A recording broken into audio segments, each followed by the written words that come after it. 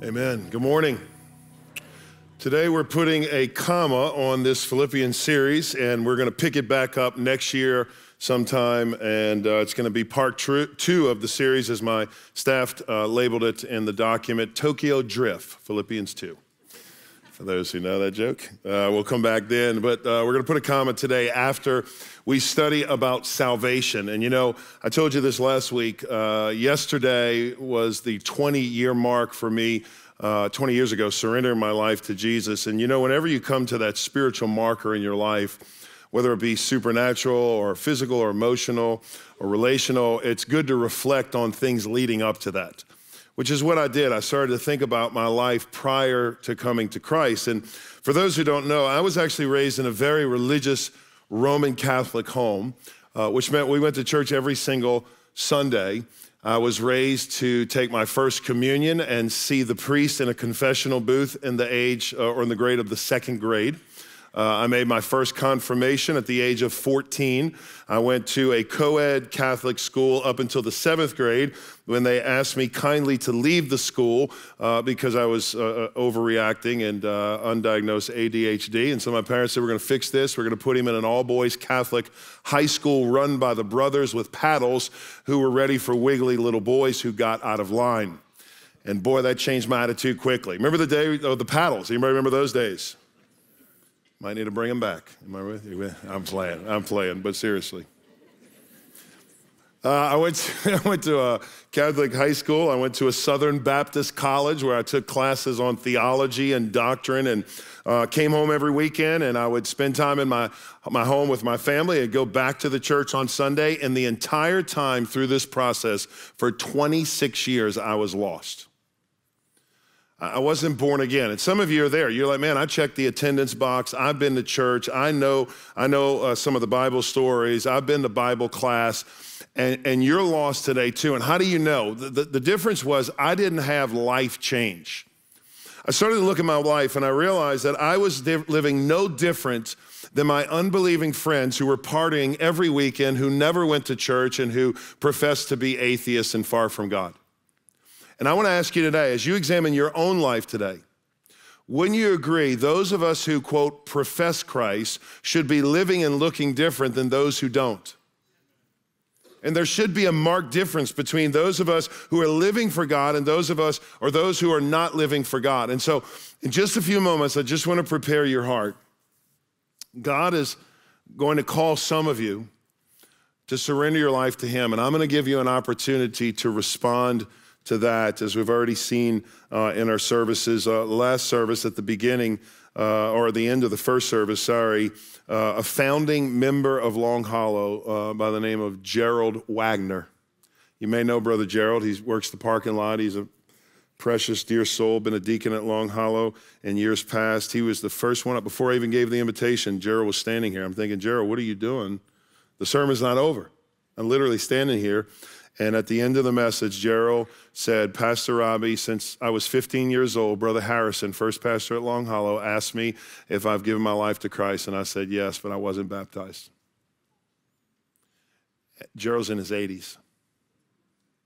Praise God for the obedience of a brother, amen, in the first service, who came forward and went through obedience and baptism. So I want to prepare your heart. That may be you. You may say, hey, Pastor, my baptism's on the wrong side of my salvation, or I haven't fully surrendered my life to Christ. Today, we're going to talk about what it means to be saved. What does salvation look like? And so if you have a Bible, turn with me to Philippians chapter 2. This will be our final sermon in the book of Philippians for this year. And wouldn't it be amazing that as we end this Philippians series, new life in Christ would begin for someone in here? Be a new beginning, a new chapter for you. Philippians chapter 2, verse 12. If you're there, we like to say word at Long Hollow. If you're at home, you can say word as well. Thank you. Thank you. The word of the Lord. Therefore, my dear friends, just as you have always obeyed. Now that's the key word. Circle that, highlight in your Bible if you're taking notes, or on your iPad or iPhone or Android or flip phone. So now, not only, probably not in the flip phone. So now, not only in my presence, but even more in my absence, work out your own salvation with fear and trembling. For it is God who is working in you both to will and to work according to his good pleasure. I want to begin by talking about how salvation in this text is demonstrated by God. God is going to demonstrate for us and explain to us what salvation is, and he talks about it being a both and effect. And before we get into the text, let me just teach you a little bit about how to study the Bible. So whenever you come to a biblical passage, it's important to keep the text in the context of which it was written. Meaning that, in seminary we used to say it this way, a text taken out of its context becomes a pretext for a proof text. It's just a cute way to say that if you take a text out of its context, then you can make it say whatever you want to prove. If you don't believe me, just turn on TBN. Not everybody, but some people, right? I mean, they can say whatever they want. And it's important for us to just take the text in the context. So Paul has a context here for this passage. And there are 2 points that are going to bring this to life. The first is this. Paul begins his train of thought in chapter 1, verse 27. So go back up to 127 and put a bracket up top. And he continues this argument all the way through to chapter 2, verse 18. Now, we laughingly said a couple weeks ago, Paul says just one thing, you see in the text. And then he gives a bunch of things. But he's still talking about one thing. And the one theme he's talking about, audience participation, is what? What is the one theme he's talking about? Unity in the community of faith. Paul's saying, listen, we as the people of God should be unified together. We should be working together, not against each other. Let me remind you, we're on the same team in here, amen? And even churches and pastors who are different and worship different and gather different, we're all on the same team. When First Baptist succeeds, we all succeed. When Freedom Church succeeds, we all succeed. When Cornerstone succeeds, all of us are in this thing together, amen? We got to realize that. Paul says, listen, let's stop fighting and infighting. The second insight in the text that really brings it to life is the fact that Paul doesn't use singular pronouns. Actually, the word you throughout the text, this is going to be surprising, is plural. Did you know that? If Paul were from Middle Tennessee, he would say y'all, right? What do you mean? Just as y'all have obeyed, work out y'all's salvation with fear and trembling. That has a ring to it, huh? What he's talking about is, no, I'm not saying salvation is not personal. It's always personal, but it's never private. Your salvation is public whether you want it to be or not. What he's saying is this. He's saying we should be able to get along with the body of Christ. If we claim to be saved and cannot get along with each other, how can those who are outside of salvation expect to have what we have? Would our lives draw people to Christ, or are we repelling people from Christ? What he's talking about is salvation. And before we get into it, let me just define what I mean by salvation. And this is kind of basic, but it has to be understood. Before a person can be truly saved from anything, they have to realize that they're lost. Okay? It's a big deal. Because a lot of us want to get saved, but we don't know we're lost. Does anyone remember a day before Google Maps on your iPhone? Now, young people, stay with me. You're going to say, really? No, just stay with me. There was a day before there was Waze. Who knew, right? There was a day before that annoying Garmin device with that girl who would just speak to you over and over, rerouting, make an immediate U-turn if possible. Remember those days? You know, that Garmin device. There was a day, believe it or not, when we actually traveled with a paper map. Can I get an amen? Anybody with me? You remember? I mean, believe it or not, those were days. And the way it worked in my family was Dad was always the self-appointed designated driver. Mom was the map keeper. Dad was always going to drive, and Dad had one policy, and that was we don't ask for directions. Anybody had a day like that? By golly, I've been here before. We're going to get here. And Dad was always on a mission to break last year's time. Without getting pulled over, obviously. No offense, Brandon, but that's what he would do. He would just try to break last year's time in the speed limit, of course, right? Maybe not. But anyway, Dad would never stop. And like most of your dads, Dad would just figure it out. And normally we would be lost. You know, Mom had the map and she would kindly lean over and say, honey, I think we're lost. And Dad would say, nope, right on track as usual, just kind of cruise along. My mom would say, no, honey, you missed the turn back here. And Dad would say something like this, no, surely there's an intersection that connects back. I mean, let's just keep driving, right? Anybody with me? And then finally, you knew the wheels had completely fallen off when Dad had to pull into the 7-Eleven, right? Anybody remember those, the old 7-Elevens, right? And when Dad would pull in, I mean, sometimes the 7-Eleven was actually more hurtful than helpful. I remember one time, in there and trying to find directions, and guy, oh yeah, you missed a turn. You got to go back there about 2 stops. You need to take a right and then veer off there to the left. You need to go down about 2 or so miles to that, where the old Miller barn used to be, and you're going to take that hard right there, and you'll be right back on track on that interstate. You got it? Yeah, I think we got it. I think we got it, right? I mean, you leave more confused than before, but here's the point I want to make. Just like Dad had to admit that he was lost before he could seek help, you have to acknowledge that you're lost in your sin before God can save you. Before God can rescue you, you have to confess, which means to agree with. You have to confess that you're lost. Now, you hear this terminology in the church, lost, that person's lost. What does it mean? It simply means a person who cannot find their way in and of themselves to God. It means a person who is separated from God. It means a person who doesn't have intimacy with God. It means a person who is unsaved or not saved. You've heard that word, saved. And just growing up, I remember as a Christian, I remember this was like the hotbed word in my Roman Catholic home at the time, because we didn't use that terminology in Catholicism. Maybe with it, you didn't use that terminology. In fact, when somebody would say to me, are you saved? I would say, I'm Catholic. Remember that? I don't know what that means, but I'm Catholic, and I would say that too. And my mom and dad would say that, and I just remember, because I was so fired up, I'm saved now, I'm born again, I want mom and dad to be, I want aunt and uncle, I want my sister to be born again. And so I'd say, Mom, you need to be saved. And she'd say, saved from what? She'd say, what are you talking about? We've always gone to church, son. You're the one who's straight, We've always been a part of God. You're the one who turned your back. You were the one who was lost. You were the one who went into sin with drug and alcohol. We have always been good with God. Now, we've heard people say that before, right? And it sounds good, but it's biblically inaccurate. Why? Because the Bible is clear. Every single person in here, and for that matter, everyone who's ever walked the face of the earth, the Bible says is lost and in need of redemption to be saved. Every one of us. The Bible also says everybody in here who doesn't have salvation for their souls is under the judgment and condemnation of God, whether you do anything about it or not, and will be eternally separated from him in a Christless place called hell. That's what the Bible says. And if you don't believe me, I'll just show you a couple scriptures. Ephesians chapter 2, verses 1 and 2. This is Paul writing.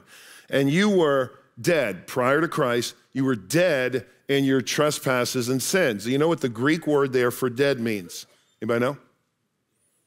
Dead. That's what it means, dead. Doesn't take a seminary. I mean, that was pretty simple, right?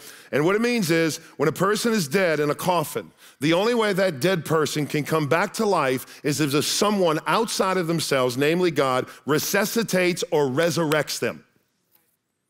And here's the crazy thing about being dead. The person who's dead doesn't realize they're dead.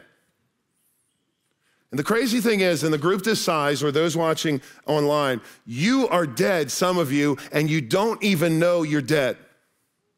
And the Bible says you better recognize this. Why? Because we all are dead. Why? Because of our trespasses and sins, in which we used to walk according to the ways of the world, according to the ruler of the power of the air, the spirit that is now working in the sons of disobedience, or in the disobedient. Colossians 1:21. You were once alienated in the past, alienated, separated from God, hostile in your minds as expressed in your evil actions. Ephesians chapter 2, verse 12. At this time, you were without Christ, before Christ, excluded from the citizenship of Israel, foreigners to the covenants of promise, without hope and without God in the world. For those of you who are presently lost, this is you. You're alienated, you're separated, no hope, without God. Isaiah chapter 59, verse 2, but your iniquities are separating you from your God. That's what he says. And your sins have hidden his face from you so that he does not listen to you. You want to know why God doesn't listen to you? Because he doesn't know you. And more importantly, you don't know him. So you got to understand what it means to be lost. It's not that if you're lost over time, you can work your way to find God eventually. That's not how it works. In fact, the harder you try in and of your own strength, the worse it becomes for you. It's kind of like a person who's stranded at sea in the middle of the ocean and there's no land in sight. The worst thing they can do is start paddling harder. Why? Because it will mean inevitable, quicker death. But Pastor, I don't have a testimony like you. I wasn't a drug addict. It's a normal response, you know. I wasn't as bad as you. I grew up in church. I've been to camp. I went to VBS. I'm good with God. I don't need God. You want to know the fastest way to hell?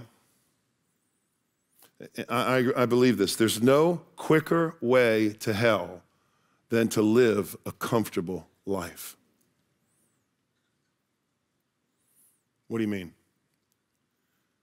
A suburban house, a car in the garage, a family of a boy and a girl. You're a soccer mom, you're a football dad, you have your kids in your local school. You don't need God because you're comfortable. Why? Because a comfortable person never comes to God. They don't need him. They have everything in and of themselves. And while I wouldn't go back and redo all the turmoil and pain from addiction and separation from God, I am thankful I went through it. Anybody with me? Because sometimes God has to bring you, look at me, so low, like he brought me, where the only place for me to look was up. And I know in a group this size, there's someone or maybe many people who are at the point of breaking. You are right now at the breaking point, and that is the best place to be for you. Because you feel like, man, it's overwhelming. I'm hanging on by a thread. I don't know what to do. I'm about to throw in the towel. And God says, hang in there. Why? Because it's breakthrough that leads it's brokenness that leads to breakthrough. That's how God works. It's the brokenness of your life that God uses to break through for blessing. Another way to say it is God uses repentance for personal revival. And so you may be saying, I don't know why all this is happening. Well, God's trying to get your attention. If you're like me, I'm pretty hard-headed. God has to keep teaching me, right, the lesson over and over. I mean, salvation is simply this, if I can reduce it down to this. Salvation is not adding Jesus to your already comfortable life. In fact, it's not adding Jesus to anything. Like you don't say, I think I'll try Jesus for happiness or joy or satisfaction or wealth or health. No, here's what salvation is. Salvation is God transferring you from the domain of darkness, serving Satan, now into the kingdom of God under the light of the gospel. That's what it means. It's God moving you from trying to think you can earn favor with him to you receiving the grace of God in your life. And here's what you realize. When you're truly saved, you say, I didn't deserve this. I didn't earn it. I don't even know why you call me. Friends, you don't earn salvation by being baptized. We love people following through with baptism, but I tell them all in the tank, you know baptism doesn't save you. But what baptism does is tell the church and the world you're not ashamed of following Jesus. It's an outward expression of an inward desire to follow Christ. We don't earn salvation through baptism. We don't earn salvation by going to church. We don't earn salvation by receiving communion. We don't earn salvation by praying or giving. If our acceptance by God was based on our good works, then it no longer ceases to be a gift received, but a wage earned. Do you see the difference? Salvation is no longer a gift received by God. It's a wage earned by God. And grace ceases to be grace the moment you work for it. You got to realize, when you and I get to heaven, we're not going to say, man, I'm so glad I'm here because I was more intellectual than my friends, or I was sharper than my former drug addict friends who didn't make it, or man, I studied the Bible, or I had good parents, or man, I made a decision to follow Jesus. If that's the case, then if you say that, who gets the credit, you or God?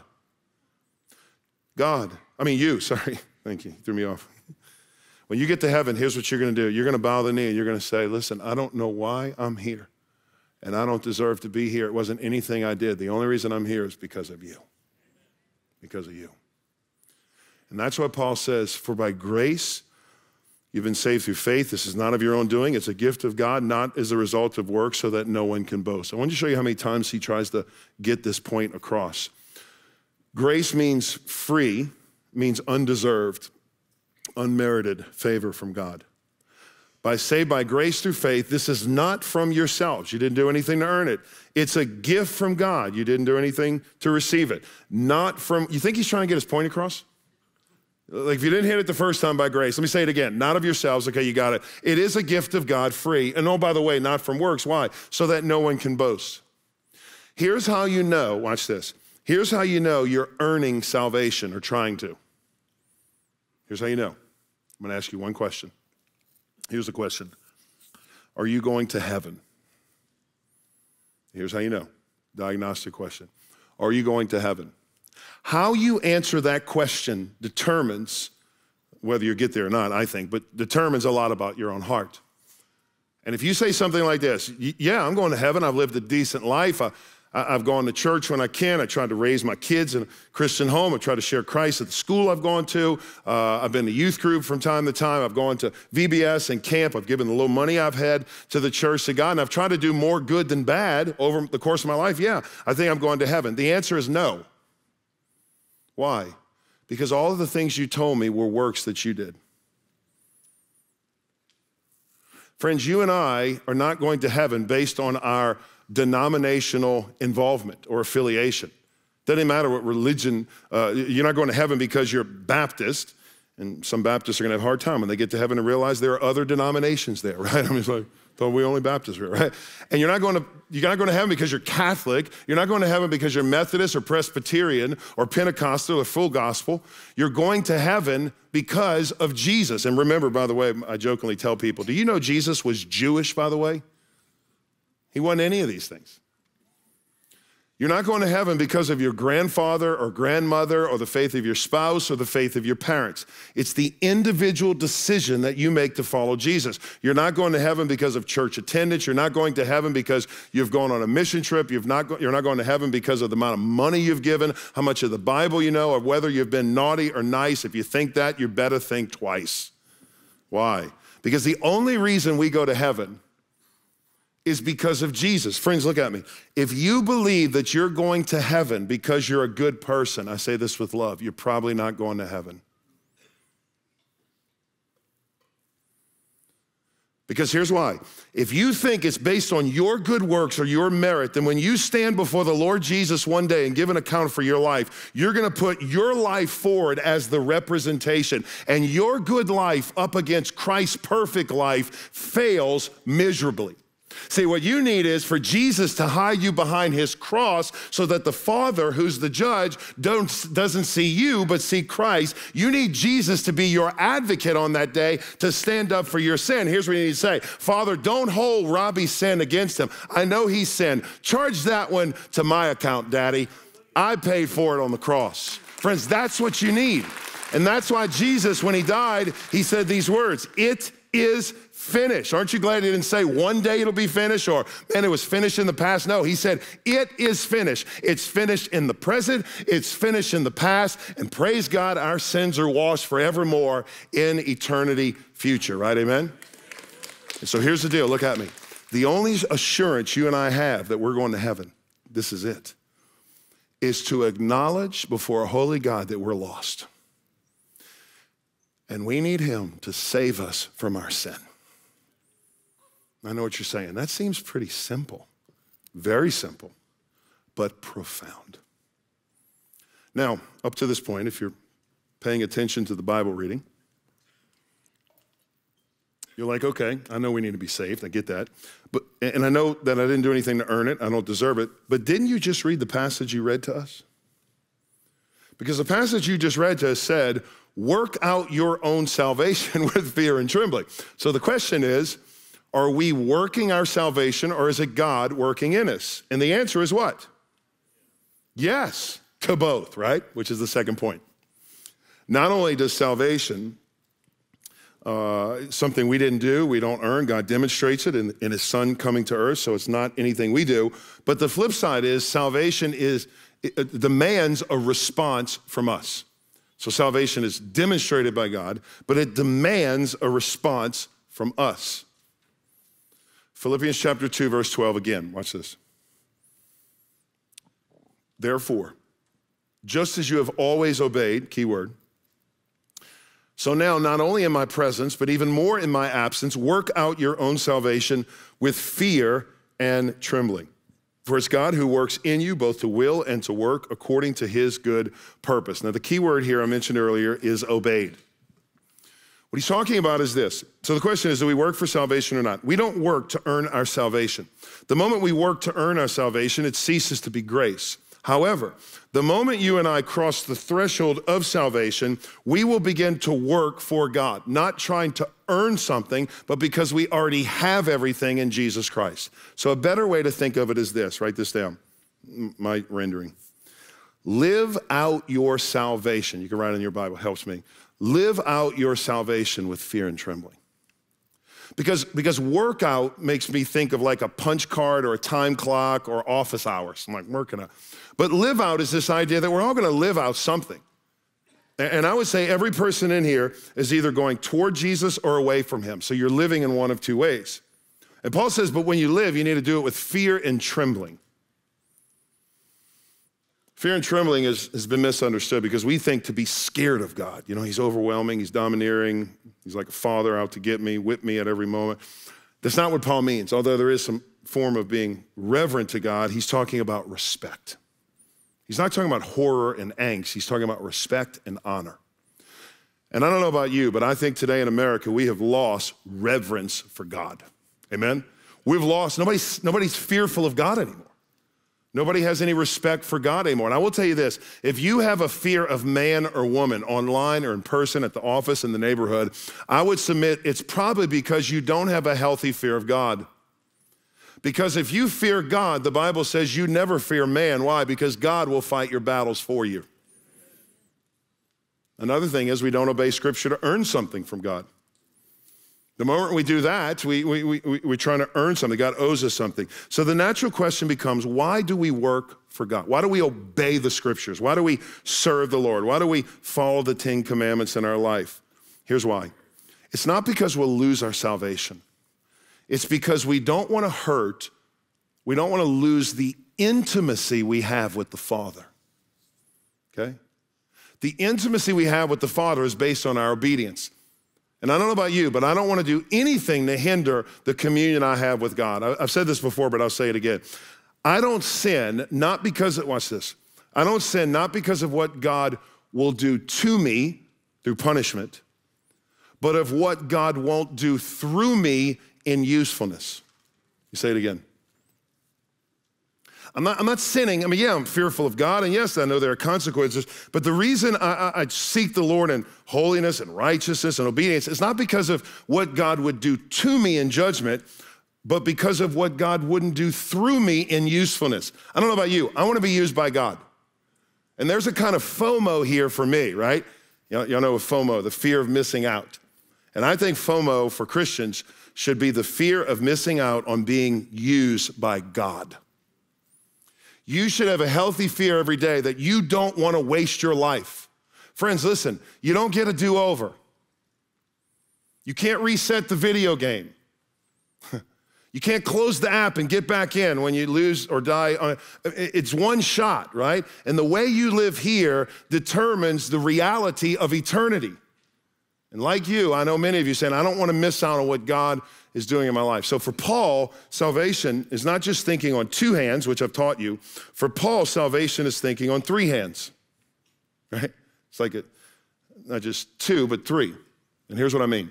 For Paul, salvation is a past tense event, a present tense reality, and a future promise.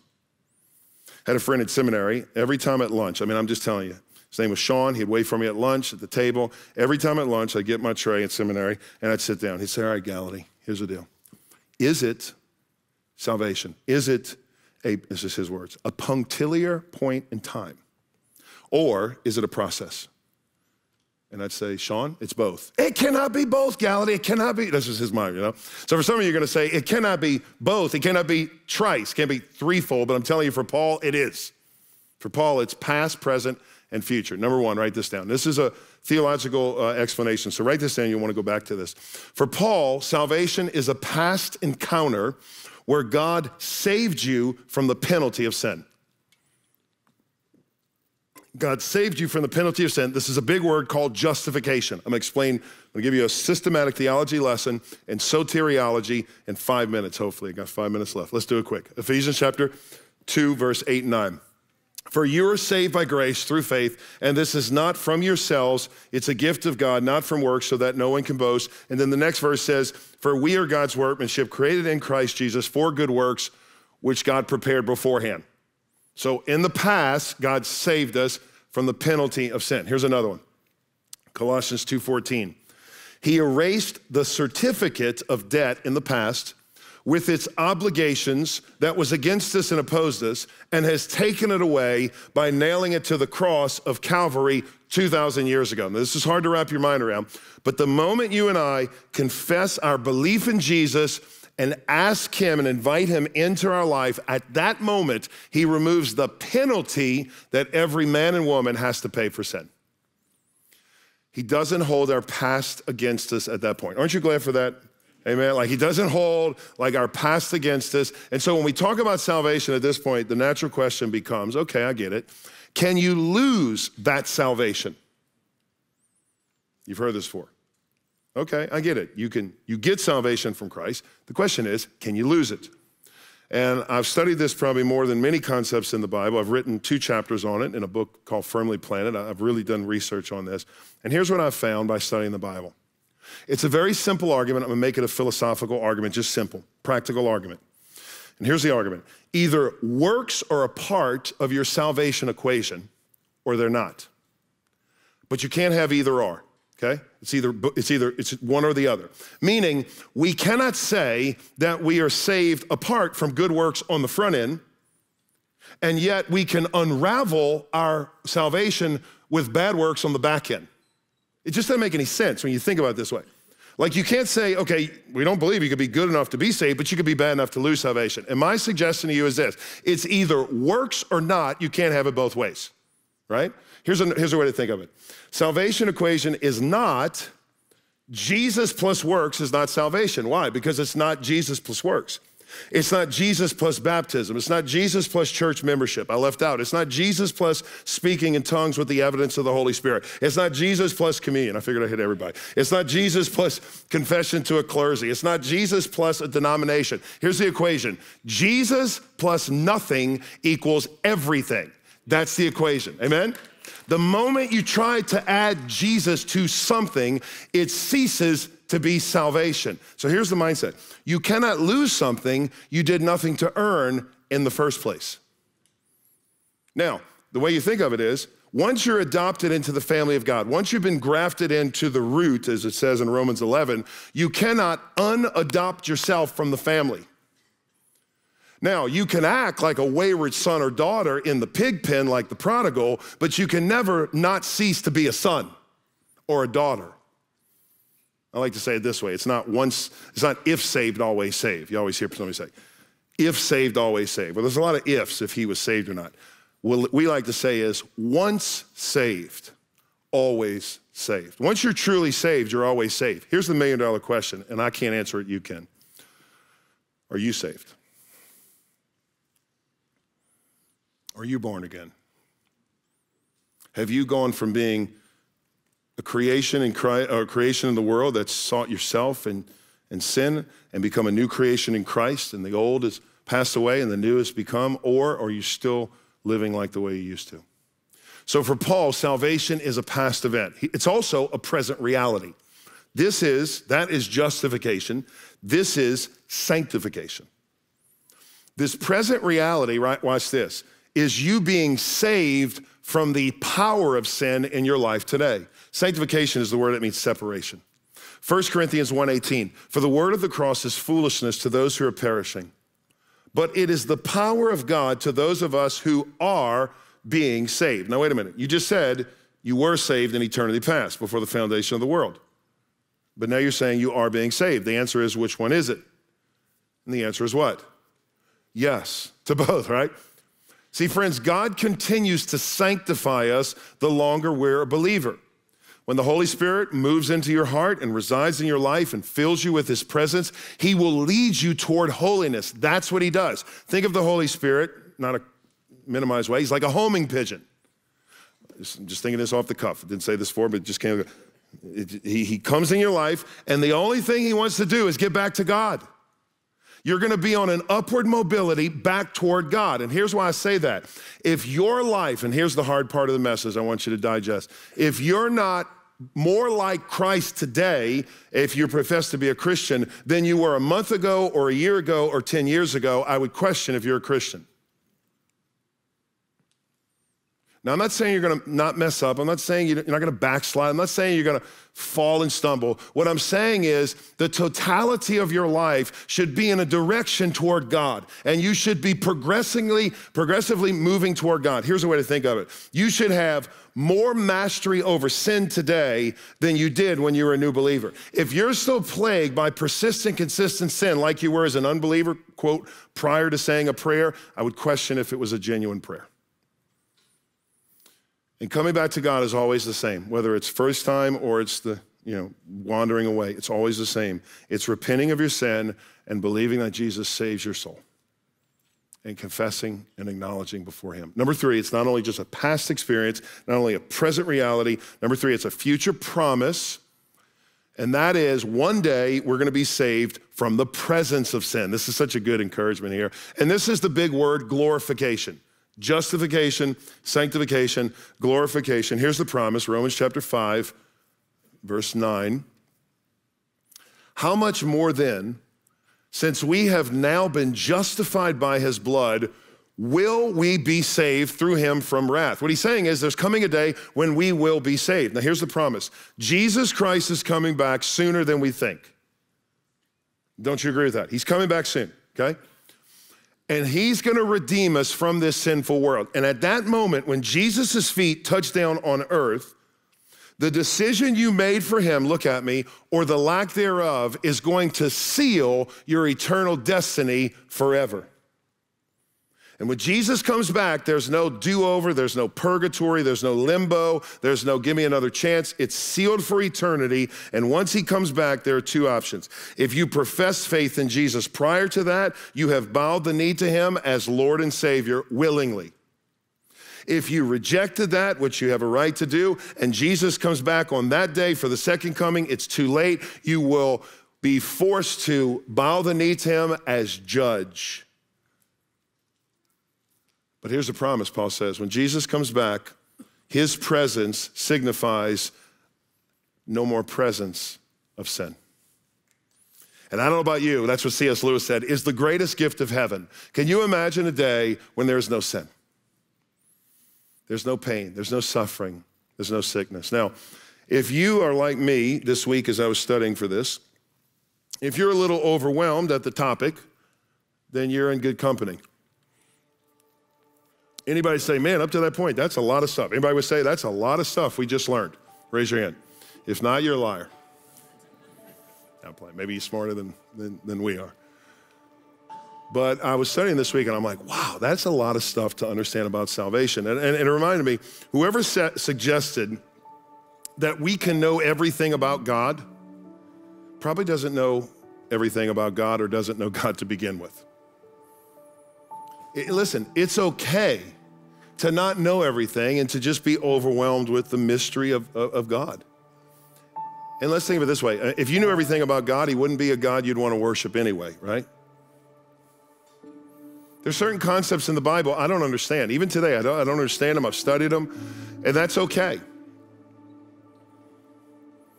See, the problem today is we have lost in our modern culture the ability to appreciate and to recognize mystery.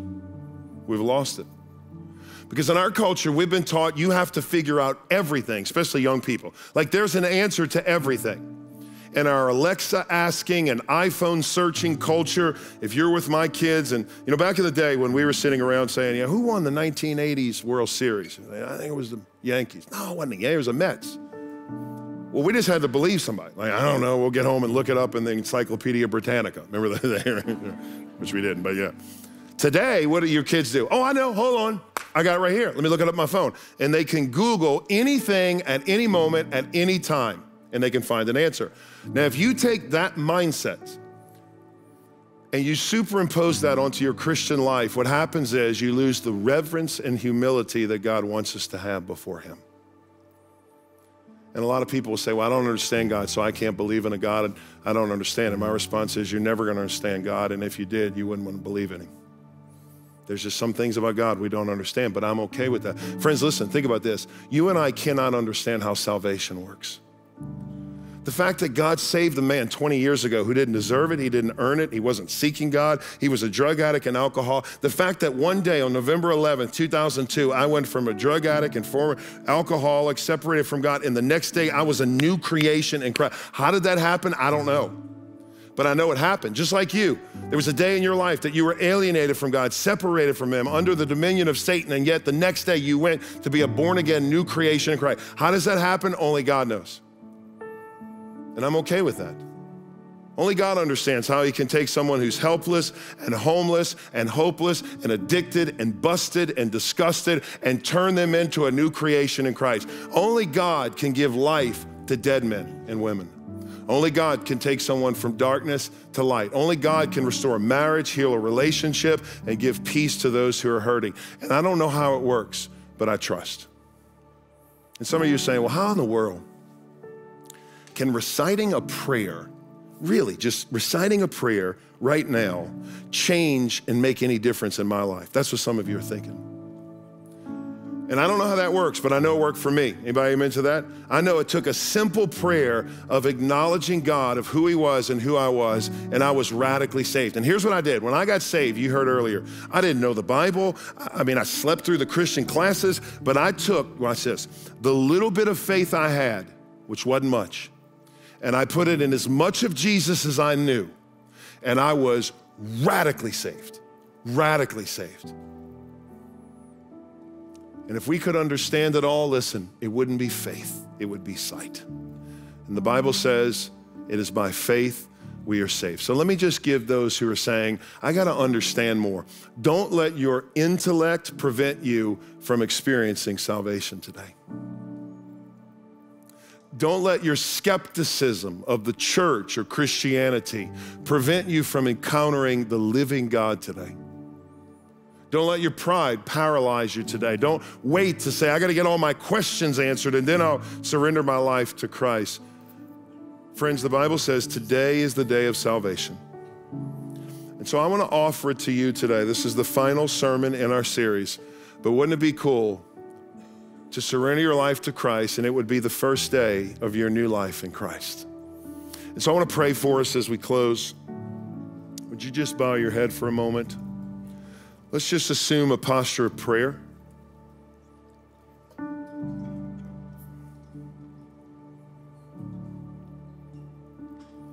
There's two invitations today. The first one is for the person who's tried to earn grace. And if you've tried to earn grace, my encouragement to you is to receive the free gift of salvation from Christ today. Because if you've tried to earn it, it ceases to be grace, and grace is what's needed by faith for you to be saved. And so I'm going to ask you today to just lay it down and surrender to Christ completely. And the second part is for those in here who are saying, Pastor, you spoke to my heart. I hear the voice of God, and I realize that I need to surrender my life to Christ. Whatever you have, I want.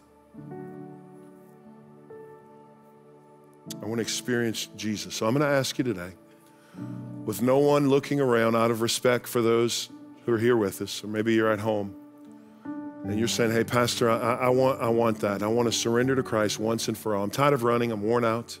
And I'm ready just to relinquish and accept the free gift of salvation that's offered to me. I want Jesus. I don't want a denomination or baptism or church membership or signing a card or walking an aisle. I simply want Jesus.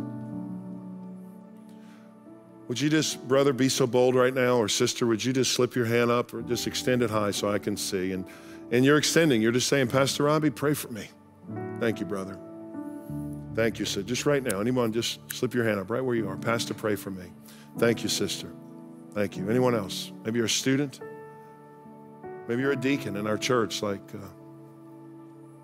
Gerald was earlier. Thank you, brother. Anyone else? Pastor Robby, pray for me. Maybe you're in the balcony. Thank you, brother.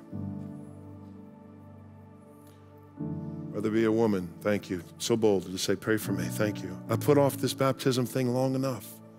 I've run from God long enough. Listen, if God can't trust you to take the first step of obedience in baptism, then how can you expect him to entrust you with greater things later? And so I'm gonna ask one more time, just a moment longer. Pastor Robby, just pray for me. Right where you are, just slip your hand up high so I can see. Thank you, brother. Thank you. Praise God. Thank you, brother. Anyone else? Hands all over the place.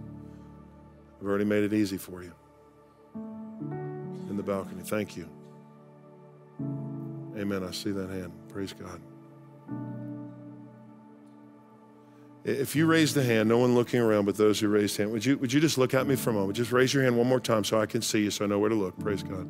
Just raise it high. I'm not going to embarrass you, call you out, I promise. I'm just going to talk to you. Praise God. Just raise your hand high.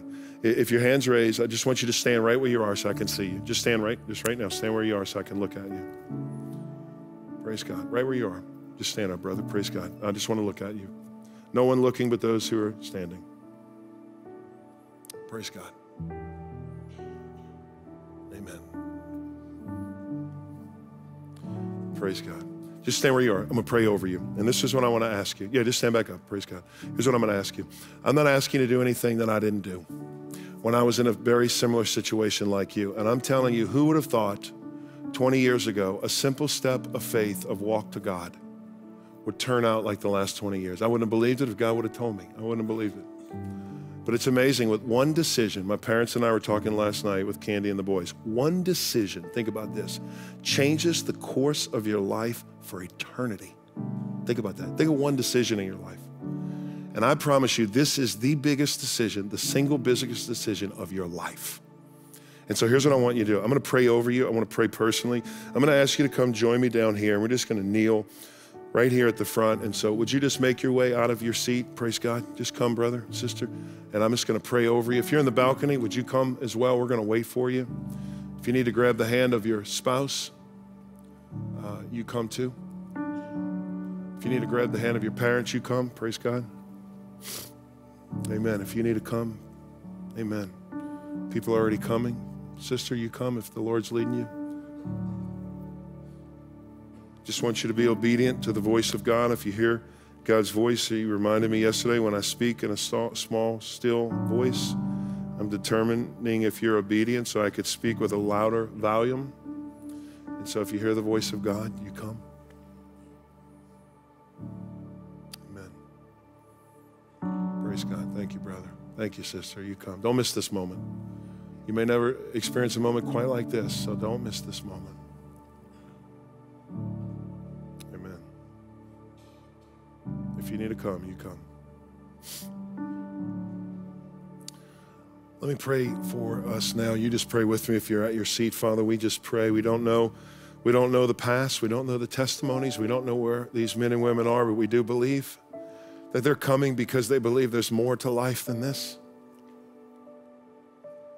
And that they know right now, God, maybe for the first time, maybe they've known and just haven't obeyed, but they know, God, you're a good God who wants the best for them.